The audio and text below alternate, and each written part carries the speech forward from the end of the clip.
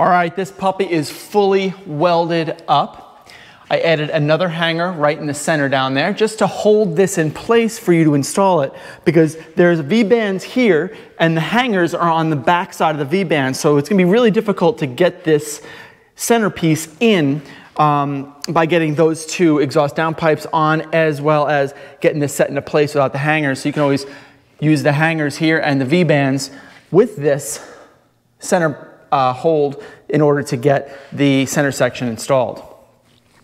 So now we're working on the muffler, and the muffler here is going to be tilted vertically. As you can see, I have it basically set in space exactly where I want it, and I have my tubes that are coming basically under the diff, and both of those are going to end up coming right into that muffler. From the muffler, well, we'll get to that later.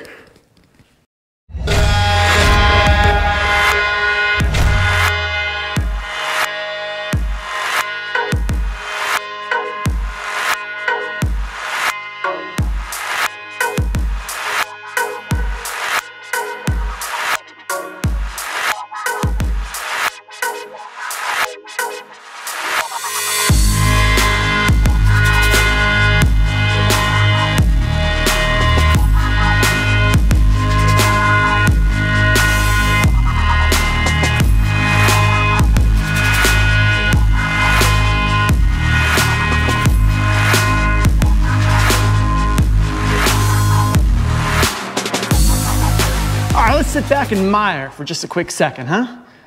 We have now connected both pipes to the inputs of the muffler, and all of these, this is a slip joint here, so this pipe is actually inside of this pipe. This pipe is inside of the muffler. The outer diameter is just slightly larger. This here is a butt joint, right? They're just basically two exact diameters that are put together. But when we weld this all up, you really won't notice any difference between the two types of joints. But we have the muffler hanging in space now.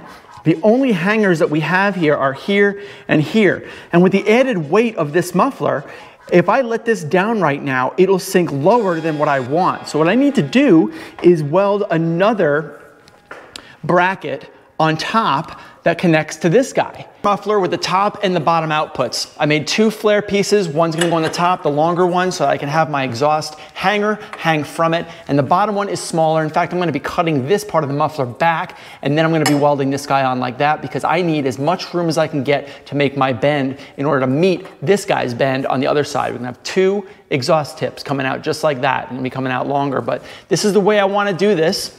So what I need to do is weld this guy onto the top part of the muffler first, weld my hanger, and then everything's gonna fall and droop just a tiny bit because of the weight, and then I'll know exactly where these exhaust tips are gonna hang in space.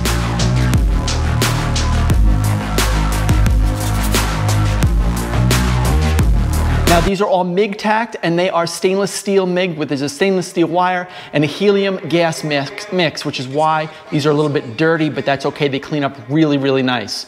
The rest of this is going to be pie cut, TIG welded in order to give you a really nice area over here, nice polished look.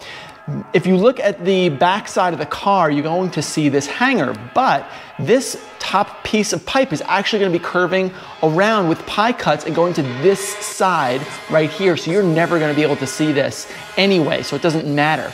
Only time you'll see it is when the car is up in the air, and at that point, who just cares, right? Who cares? So I want to take this and bring it down and see how it looks.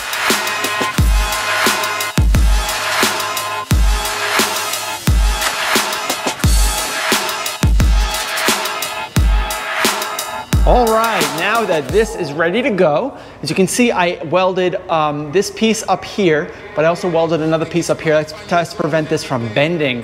And actually, the whole thing moves really, really nice. It's very stout in there, if you will. It doesn't move a lot at all.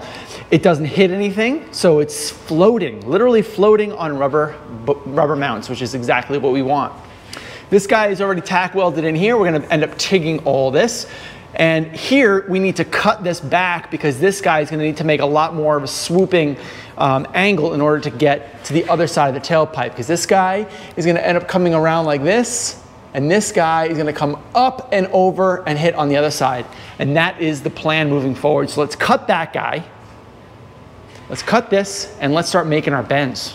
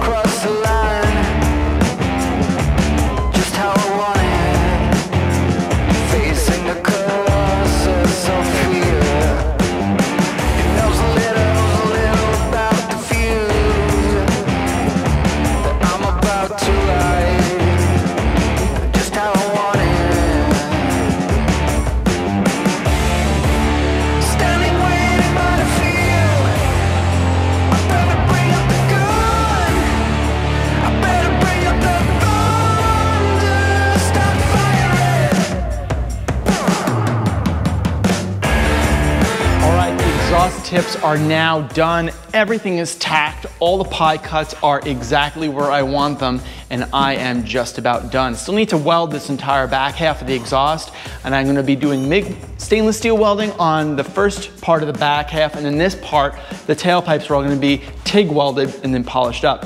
So for those of you concerned about the lens flare that you can see on the video, that is right, and I gotta figure out how to deal with that. That's like the one casualty for doing this exhaust, getting really close up. Video and pictures does have a problem, especially when you're working with a very, very splattery stainless steel exhaust welding system. Splatters all over the place, and in this case, it splattered the glass. So let's bring this puppy down and let's just see what it looks like from normal view, from a normal height.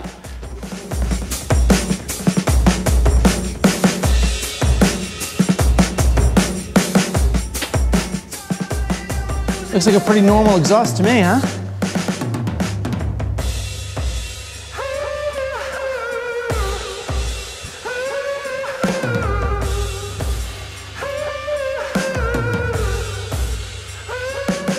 So for those of you who are concerned about the twists and turns, don't be. Can't notice them. In fact, I think it's a nice design feature that I would like to highlight. So unfortunately, the fact that you can't really see them is kind of a bummer to me actually. But the idea with this swap is that it gets concealed. Now for those of you who are concerned about the exhaust being too low with that vertical muffler, don't be, because the muffler is not even nearly closest to being the lowest point in the exhaust system. In fact, the lowest point is where those two pipes go underneath the rear subframe. That is going to end up being the lowest point in the system.